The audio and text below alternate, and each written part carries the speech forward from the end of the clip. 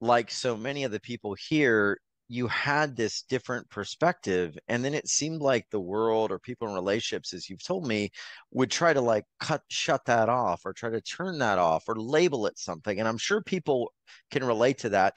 Tell us how that happened in your life and what you did. What sort of caused you to say, no, that's not what I am. This is what I am. But what was happening? Right. Well, often, in people's lives that are, you could say, different, um, people will always try to kind of direct you. Why can't you just be normal? It was something I heard all the time. And in a previous relationship, when we met, I was doing energy work because I've pretty much done it my entire life. And that was one of the aspects he really loved, was that I was out of the box. I was a free thinker. I just, did what resonated for me.